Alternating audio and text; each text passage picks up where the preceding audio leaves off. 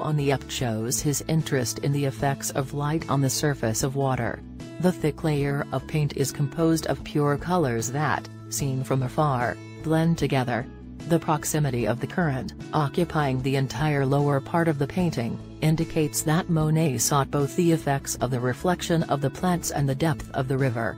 The blurring of the characters and the framing of the canoe, cut by the edge of the canvas, recall the language of photography, a decisive influence for the painter. The cut of the scene also refers to Japanese engravings that circulated in France at that time.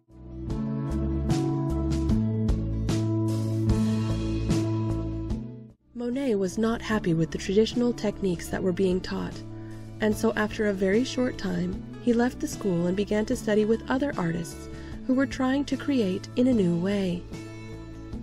They painted outside, with quick brush strokes, more concerned with capturing the feeling of the color and the light than with accurate or realistic painting.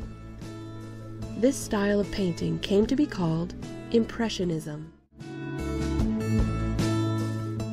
Monet painted with bright colors and quick brushstrokes, as he portrayed the impression of an image and the effect of light on it.